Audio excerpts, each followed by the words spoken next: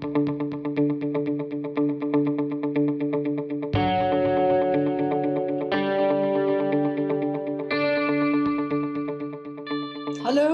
I'm Muneeza Shamsie, and it gives me great pleasure to have Amitav Ghosh with us today. He hardly needs any introduction. He is the author of some 15 books and one of the most distinguished fiction writers and non-fiction writers today. He was born in Calcutta and grew up in India, Bangladesh, Sri Lanka, and studied at Delhi, Oxford, Alexandria, and received a doctorate in anthropology from Oxford University. His work has been translated into some 30 languages. His celebrated books include The Circle of Reason, The Shadow Lines, In an Antique Land, Dancing in Cambodia, The Calcutta Chromosome, The Glass Palace, The Hungry Tide, the Ibis trilogy, consisting of his famous Sea of Poppies, River of Smoke, and Flood of Fire. His most recent nonfiction work is an essay collection, The Great Derangement, Climate Change, and the Unthinkable. This appeared in 2016, and he followed this up with a novel called Gun Island in 2019, which also deals with ecology, as indeed does some of his earlier work. His new work, which has just come out, The Jungle Nama, his first book of poetry actually, is a narrative poem illustrated by the Pakistani-American Salman Toor, and it has just come out this month. It is a stunning reconstruction of a timeless Bengali fable of Bon Bibi, which he refers to in both of his novels, in Hungry Tide and Gun Island, set in the Sundarbans. He is the recipient of France's Prix Medici Étranger Prize, the Sahitya Academy Award, the Arthur C. Clarke Award, the International eBook Award, the Frankfurt Book Fair Award, the Crossword Book Award, the India Prize, Golden Quill Award, and recently for The Great Derangement, the Utah Award for Environmental Studies. In India, he is the only writer in English to have won the prestigious Janpath Award. I hope I'm pronouncing it right. It's Gyanpeeth. But that's all. It's Gyanpeeth. Gyanpeeth, so sorry. That's fine. Well, and his essays appeared in leading publications and have been widely anthologized. He has also two new non-fiction works due to be published this year. And so it is with great pleasure that I welcome Amitav Ghosh. Thank you so much. Thank you so much for that wonderful introduction. It's so nice to be with your festival today. So nice to be speaking to you. It's great to have you here. Thank you. So, shall we begin with the Jungle Nama, I think? Yes, absolutely. I mean, it's a wonderful tale, and it blends in Persian and Arabic and Sanskrit sources. And well, I think I'll leave you to tell us a little about it. How did it evolve? What is the symbolism of it? And so on. Well, let me show you the book first, because you probably won't be seeing it for a while. It comes out actually next week, but it'll be in the shops next week. So Jungle Nama is an adaptation of a folk tale from the Sundarban. The Sundarban is the world's largest mangrove forest. It's in southern Bengal. It extends over West Bengal in India and into Bangladesh. You know, it's an absolutely astonishing landscape, and you know, it's something I've been writing about for years. In my book, The Hungry Tide, is set there. And in my book, The Hungry Tide, I wrote at some length about this story, the story of Bon Bibi.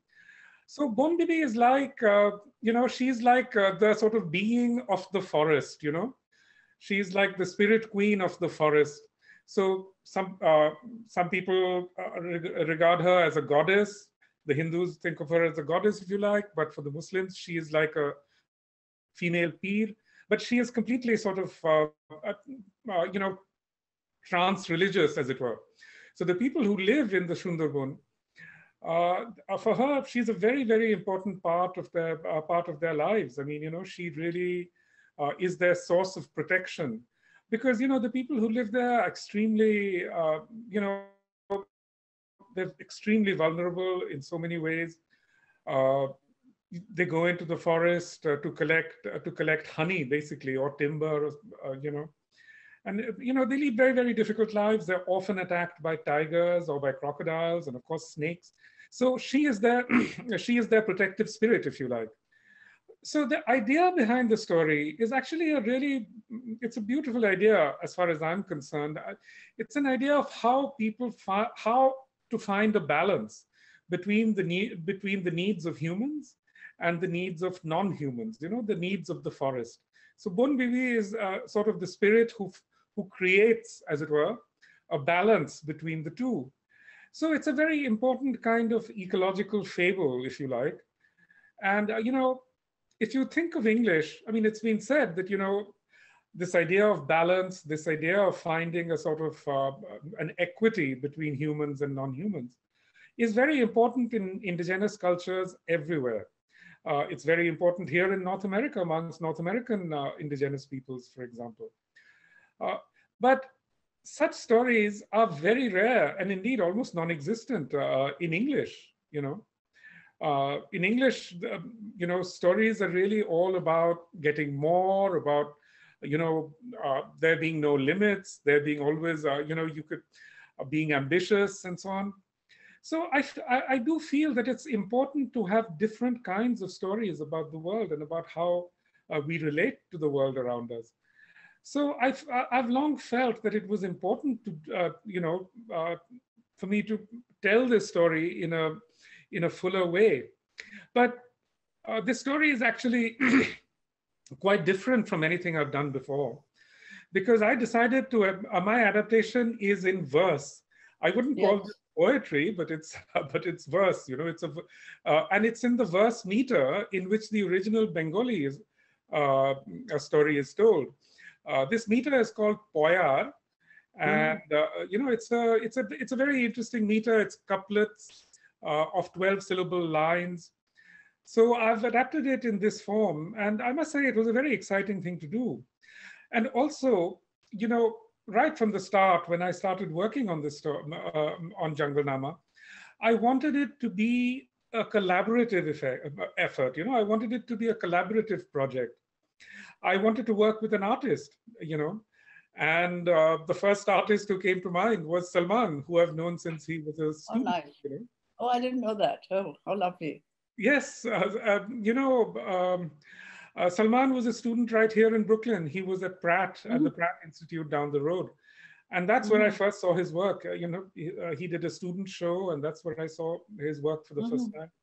And it was evident to me right then that, Salman is an artist of extraordinary talent. I mean, his gifts are really, are quite incredible. I mean, he's not within an ordinary range of talent. In his talent, there's something quite excessive almost, I would say. So I wanted to work with Salman, but in fact, in the beginning, I was nervous of asking him because, he had a big show opening in New York this year. I mean, since his student days, Salman's become incredibly successful. So he had a big show opening at the Whitney Museum here, which is a very rare thing. It's a very rare honor for, an artist of his age. Yes, yes.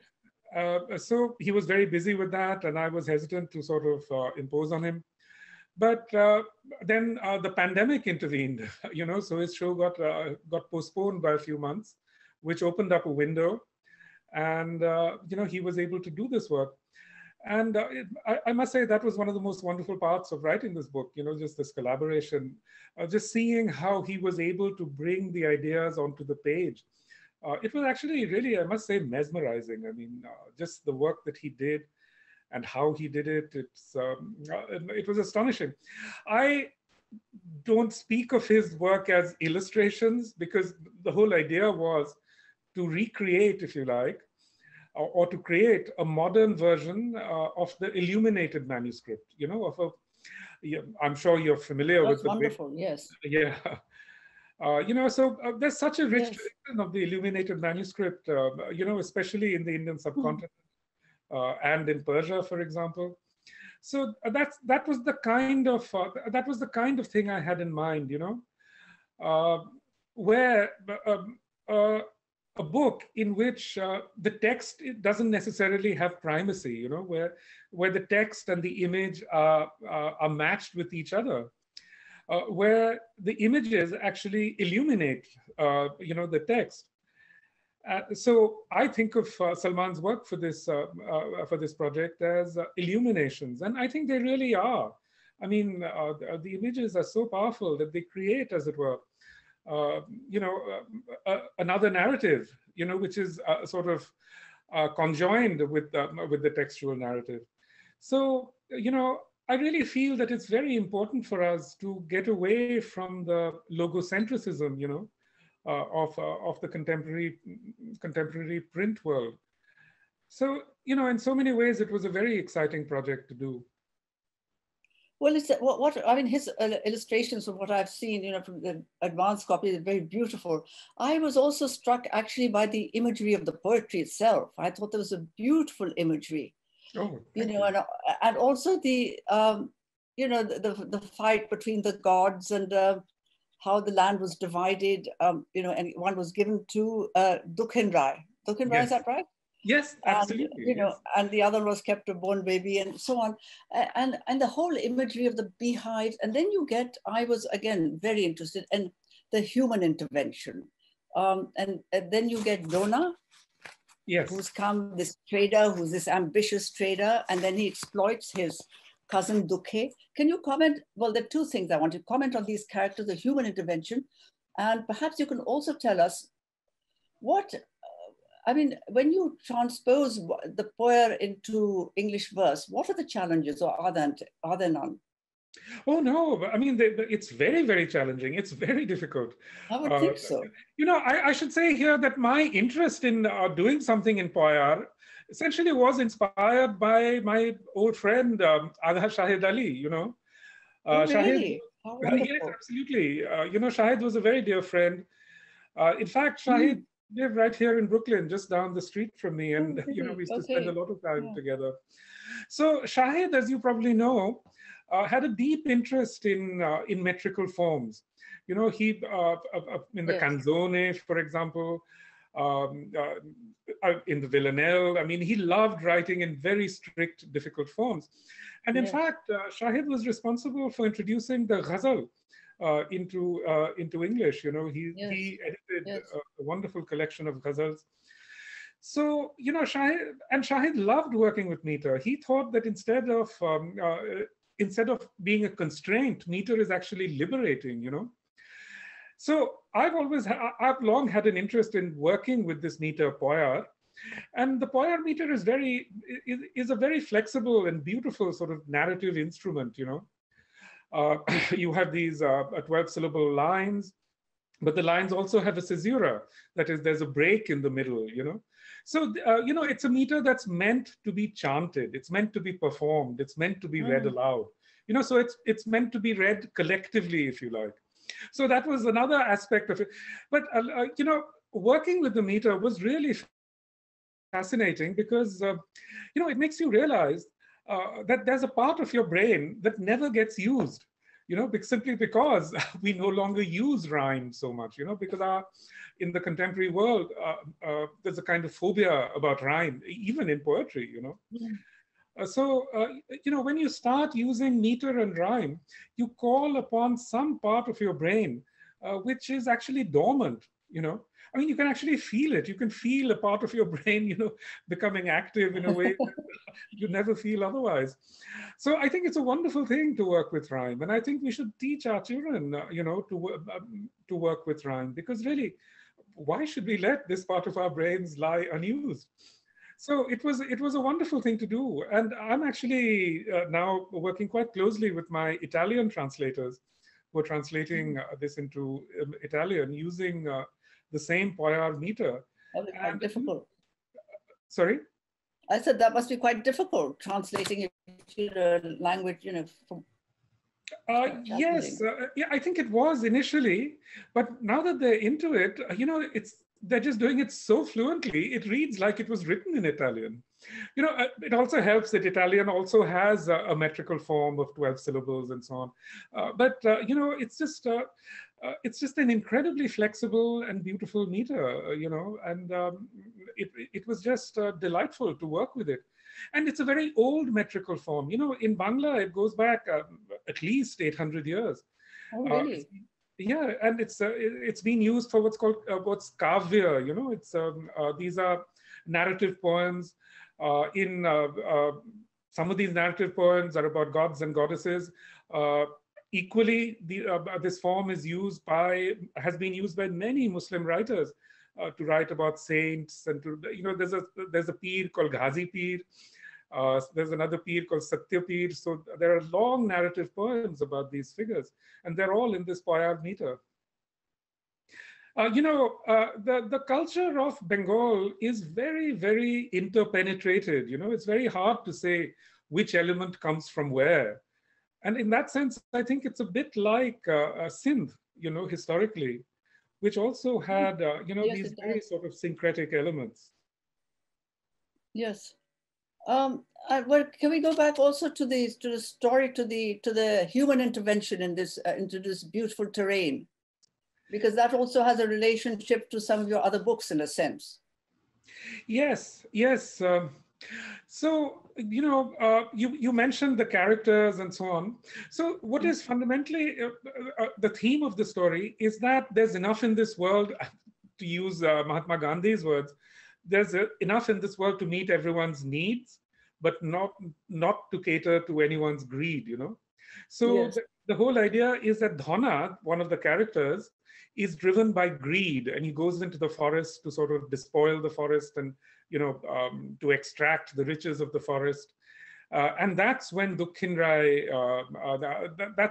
Rai sort of creates a kind of conspiracy with him to hand Dukhe over, because Dukhin Rai, he's the tiger and he hasn't eaten human flesh for a long time, so he wants to eat this boy.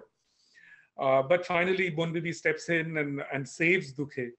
But, there are very sort of interesting, just narrative elements. There's an interesting relationship between Dukhe and his mother. There's the whole sort of, if you like, the subplot of migration, of leaving the land, of, young men having to migrate. And, this is absolutely a reality in today's Bengal. As it is actually in today's Pakistan. So many young men are actually leaving and migrating over these enormously long distances into Europe. So it's there are so many elements of this story that actually connect to modern times. So another aspect of the story is the relationship between Dhana and Dukhe. Dhana is the rich relative. Dukhe is the poor relative, and as you know, these are absolutely sort of fundamental aspects of narrative in South Asia. The rich relative trying to exploit the poor relative. Yes. So there are so many interesting elements to the relations between the characters. No, it's a wonderful tale. I wondered, do you have a personal relationship with the Sundarbans? You must do. They feature in at least 2 of your books, and how did you sort of get involved with the ecology and this whole sort of sense of, everything that it is? It comes through so clearly in your books. Well, yes, I do have a very old relationship with the Sundarban, but I'll need to tell you a little bit of the history of the Sundarban for that. In the early 20th century, there was a man called Sir Daniel Hamilton, a Scotsman who made a huge fortune. He had the agency for the P&O line. You remember the P&O line, I'm sure. Yes. Yes. Yes, a lot of young people, I'm sure, have never heard of the P&O line, so I thought well, we're sort of, yes. Yes. So he had this huge fortune, and he decided that he wanted to colonize the Sundarban, So he bought up a large part of this territory. He moved in he created a large estate, and it was an interesting estate in many ways, because he introduced electricity into the Sundarban long before it was even introduced into cities. in India. So he created this kind of, he called it an estate and so on, brought in, tens of thousands of farmers from elsewhere. He had this idea that he would create, rice farms and so on in this region. It's that sort of British idea of settler colonialism, if you like. I mean, that's really what he was trying to create in the Sundarban. Yeah. And in many ways, it was a complete disaster. But the fact that human beings are there today has a lot to do with Sir Daniel Hamilton.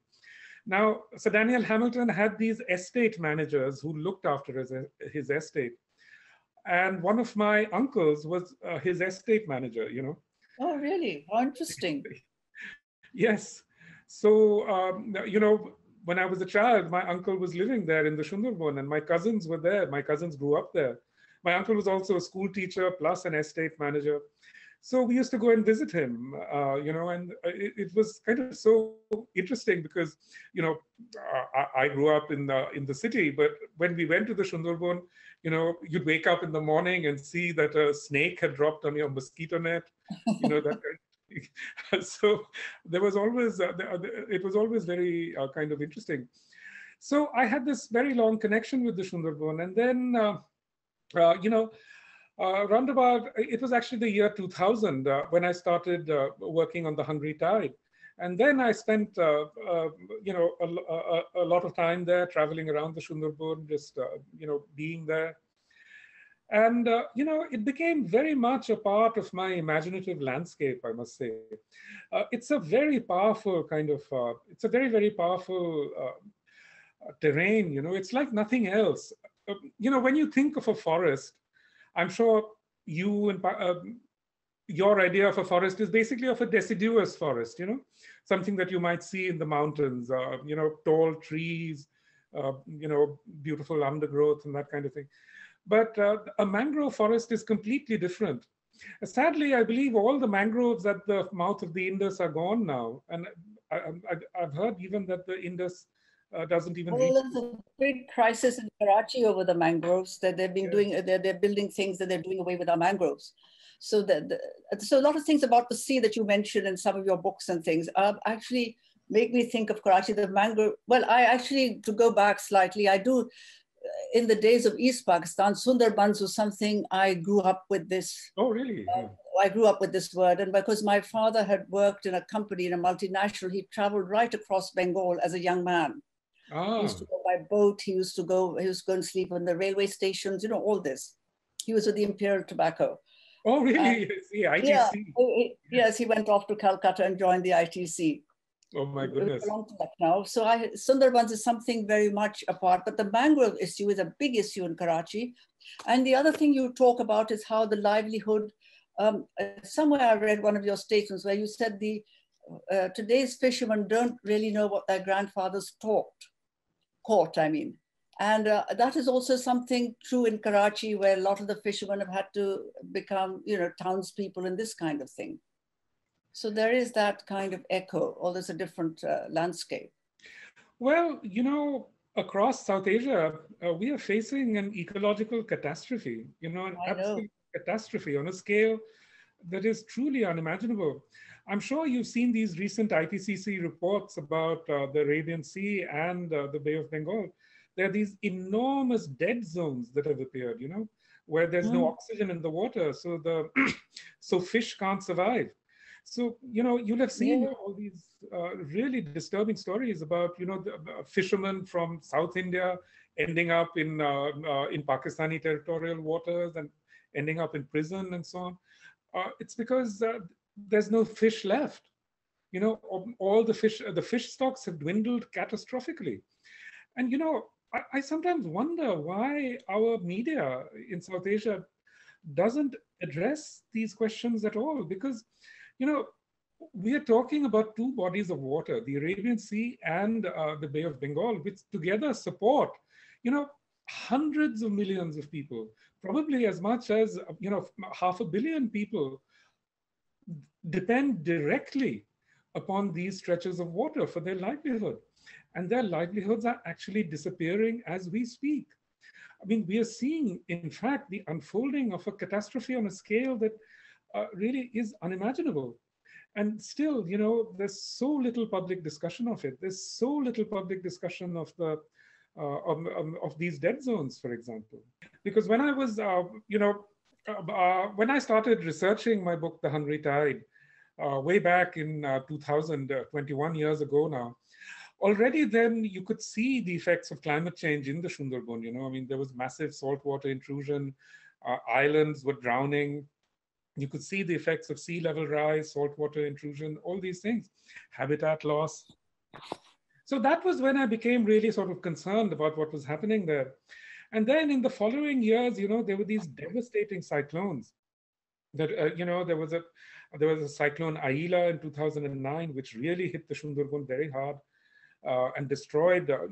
Not many people died because nowadays there are very good preparation measures, evacuation measures, which the government has got very good at, the regional governments. But still, a lot of people lost their livelihoods. And this year, in the midst of this pandemic, there was another cyclone Amphan, which again devastated the region. So it was through the Sundarban that I really came to be sort of interested in climate change. And then once you get into the literature on climate change, it's actually absolutely harrowing. I mean, you really, it just completely shakes you up. Once you realize what is ahead for the world, it's impossible to take your eyes off it, honestly. And that was when I began to wonder, why is it that in contemporary literature, we don't talk about these issues at all? It's a strange thing, because actually, if you think about it, we as writers, as literary people, we address so many issues. We address politics of various kinds. We address, gender politics. We address all sorts of things.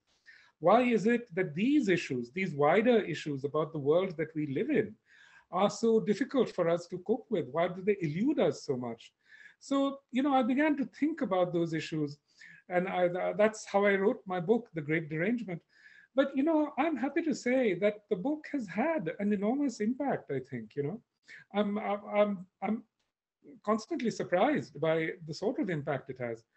And certainly, since the book came out, in the last 5 years, there's been an outpouring of new writing on these issues. And a little part of it is perhaps due to the book.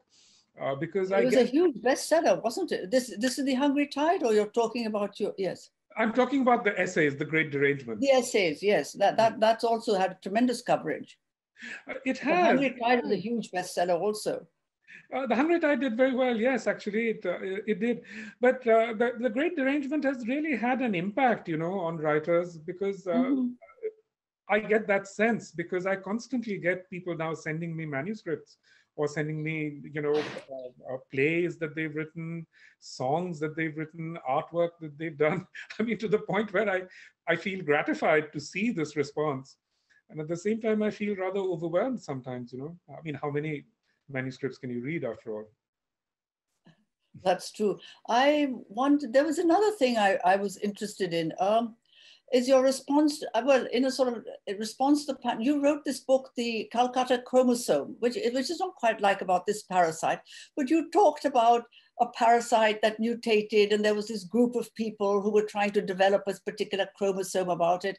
And do you see a relationship with that, with what happened today, the pandemic, and how it's happened and how it's going to affect us? Can you talk a little about that? I mean, I know the two things are quite different, but I was fascinated that you had thought of this idea of mutation and parasites and all that, and future references. Well, many years ago. The Calcutta chromosome is a kind of what shall we say, a medical mystery, if you like. It's yes, it's sort of science fiction. And actually, a lot of it is about the internet. So, yes, absolutely. I wrote it in 1993. It was a long time ago. Oh. It's about malaria, because, Calcutta as a city played a very important part in the solution of what might be called the malaria puzzle. Ronald Ross, a doctor in the Indian Medical Service, was working in Calcutta. And it was in Calcutta that he did this work where he discovered the life cycle of the malaria parasite. But what's actually very interesting about it is that when I started reading Ronald Ross's notes, and he published diaries and so on, but when I started reading those diaries and notes, it was so clear that at every step of his work, he was helped by Indians, by various kinds of, by servants sometimes. And actually, a lot of it was by servants. A lot of the critical connections in his work came to him from his assistants and his servants. It was a servant of his who showed him the difference between two different kinds of mosquitoes, Anopheles and Culex. A lot of the other connections also came to him. I mean, in fact, the connection with mosquitoes was suggested to him by one of his servants. So I found this very interesting, and so it became a sort of science fiction in reverse, in that it's a historical science fiction. But the wonderful part of it was, it won the Arthur C. Clarke Award. Yes, I know, yes. Yes, and that was in the year 2001. And, it was such a strange experience. I'd been invited to go to Sri Lanka that year. And as it happened, I arrived at the airport 2 or 3 days after the whole airport had been blown up by the Tamil Tigers. Oh. Yeah, it was a extraordinary experience. I mean, if you think about it, that happened before 9/11, really. So it was almost a kind of bookending of our modern times, if you like. So there I was, and I felt it very necessary to go, simply because I could tell that all my friends there were really traumatized by what had happened.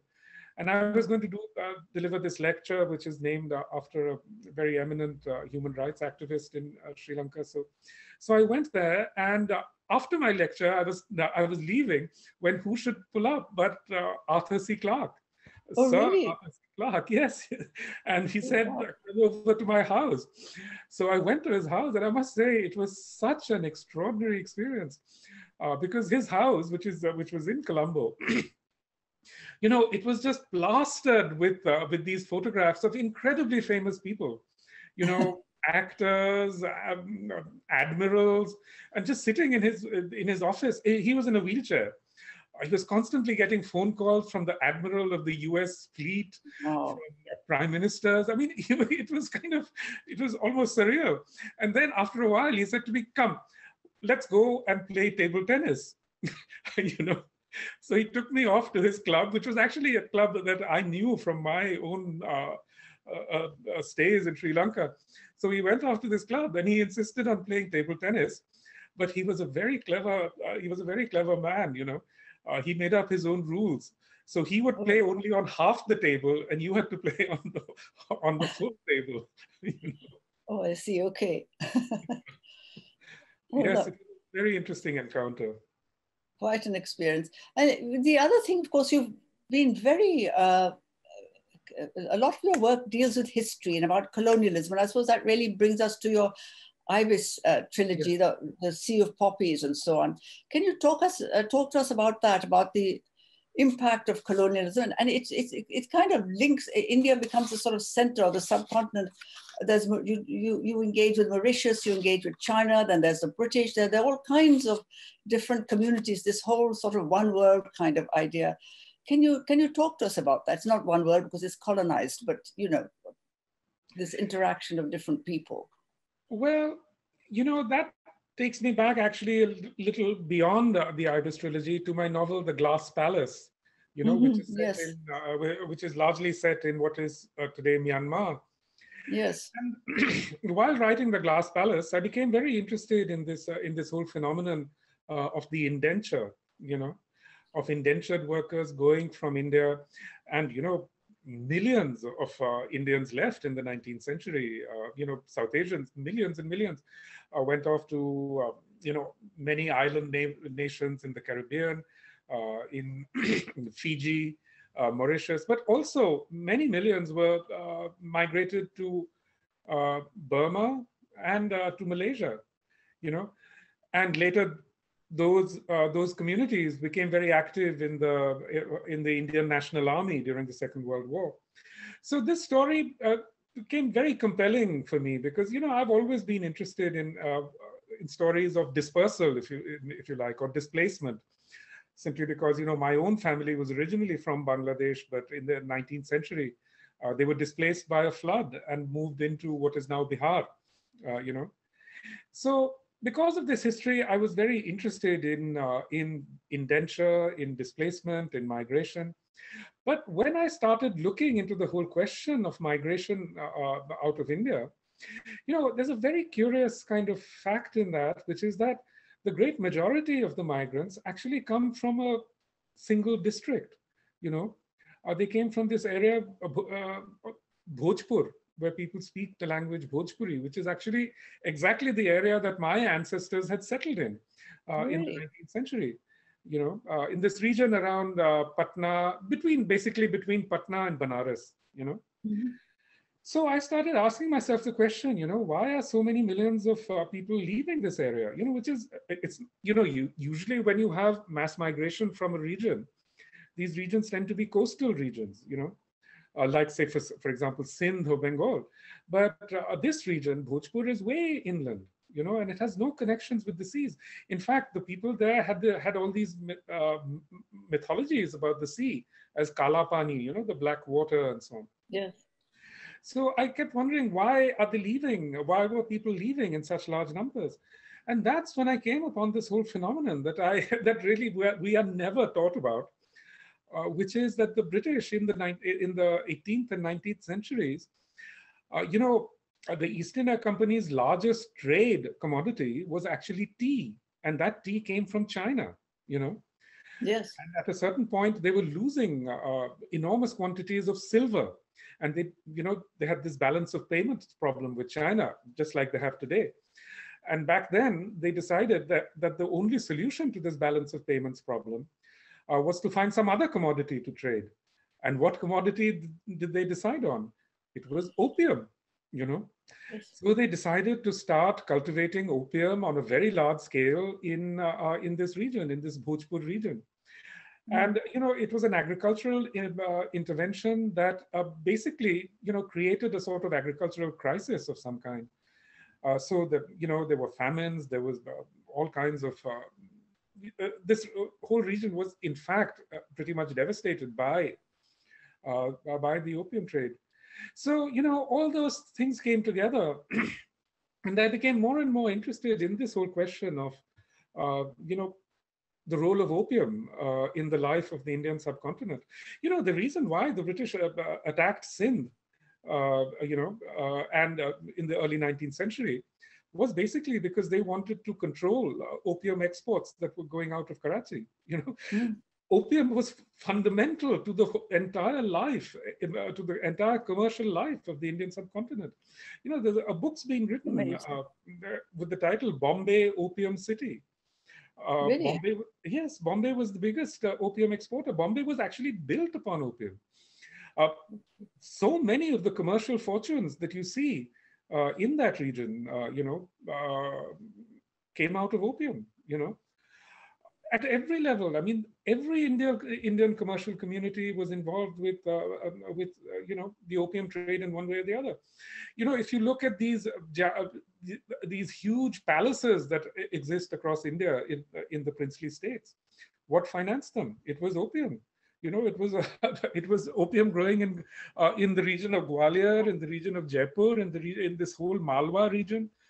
Basically, that's what. There's very little known about this. I mean, we know the opium trade was big, but we don't know these kind of details. It's very fascinating. It was completely, the entire knowledge of this has been completely suppressed. Yes. That's the extraordinary thing. It's been completely suppressed.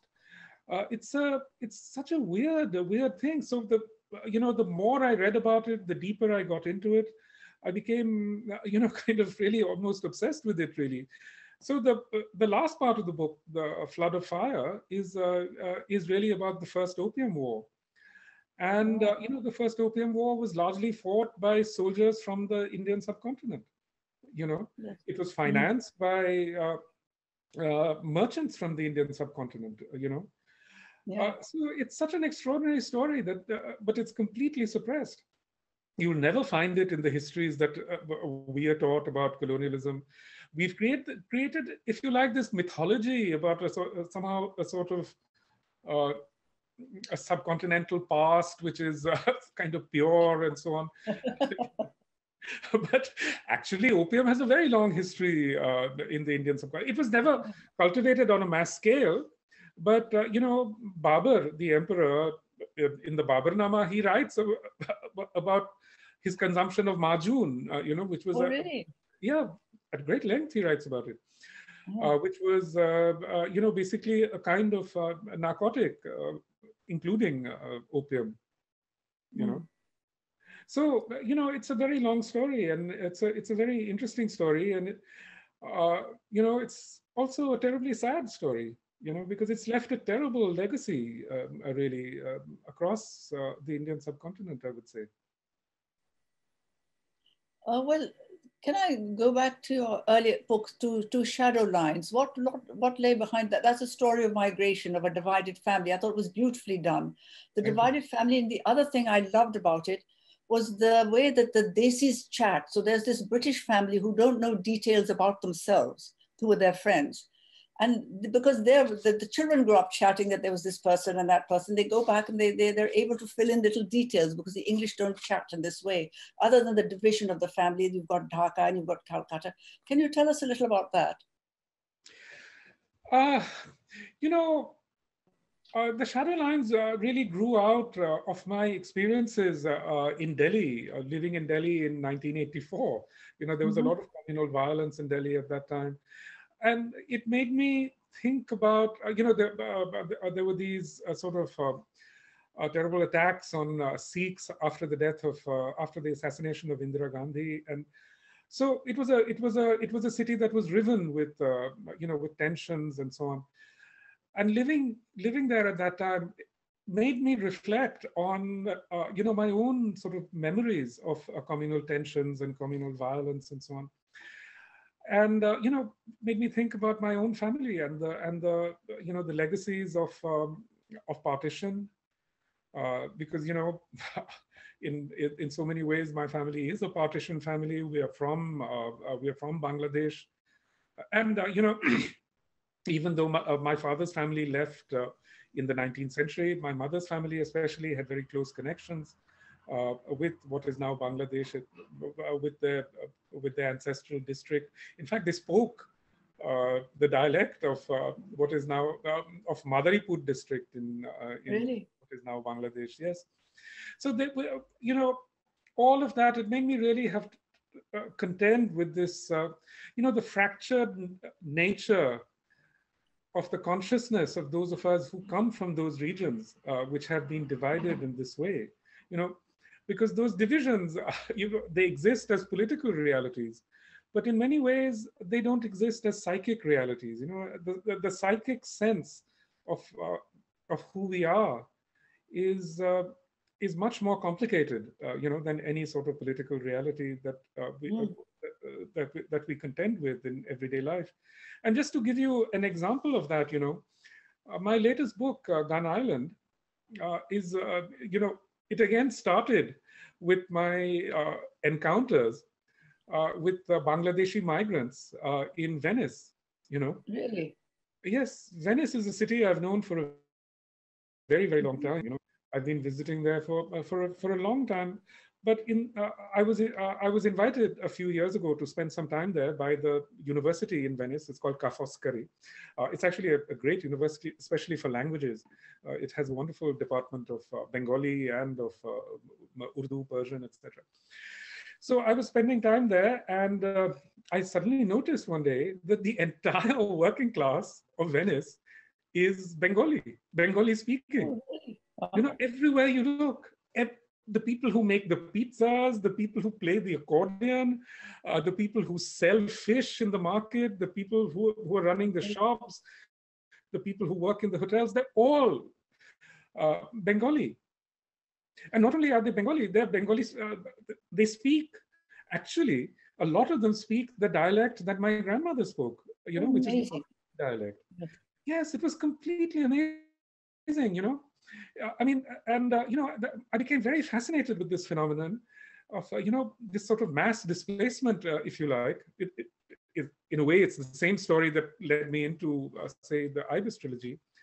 But in 2017, I spent a lot of time in Italy, actually, traveling around Italy to migrant camps, you know, where the refugees who cross the Mediterranean are. And, you know, a very large number of these refugees are actually South Asian. Very large number are from Bangladesh, and a very large number are from Pakistan, you know. So actually, there's a refugee camp in Sicily called Caltanissetta, in a tiny town called Caltanissetta. This camp is majority Pakistani. So, you know, I became very interested in this phenomenon, and I started interviewing these refugees. And, you know, it's a very interesting thing when you speak to these refugees in their own languages. You know, so speaking to them in Urdu or speaking to them in Bangla, you get a completely different picture of their travels. For example, a lot of the Pakistani refugees I met told me that they were from the Punjab region, and the reason they had left was because of the Jhelum floods of 2012. Oh, really? Yes, and you know, I had never heard of the Jhelum floods. And I even asked my Pakistani friends, what are the Jhelum floods? They had never heard of it. But you see, that's what happened. I mean, there was a flood, as you know. I mean, the entire Indus Basin is flooding more and more. It's become more and more erratic, you know. So, you know, they found their land swamped, and, you know, they decided not to go back. They just left. Instead of moving to the cities, many of them just decided, okay, we'll take our chances and go abroad. So you see, this is the way that our world is changing. And, you know, we have to attend to this because the environment, climate change, the realities of a changing planet are very much behind these phenomena, you know. You know, it's been a very difficult time in so many ways, you know. For me, the pandemic has been in many ways a complete nightmare, you know. My mother died in Kolkata in August, and I wasn't able to go. I'm so sorry. Yes, it was really terrible. Well, it's wonderful. We look forward to your new books, and I'm sorry that it's been such a difficult time, and despite that, you've been able to be so creative and so productive. And it's been a great pleasure talking to you, and thank you very much. Thank you so much. It's been a great pleasure. Thank you for having me. Thank you.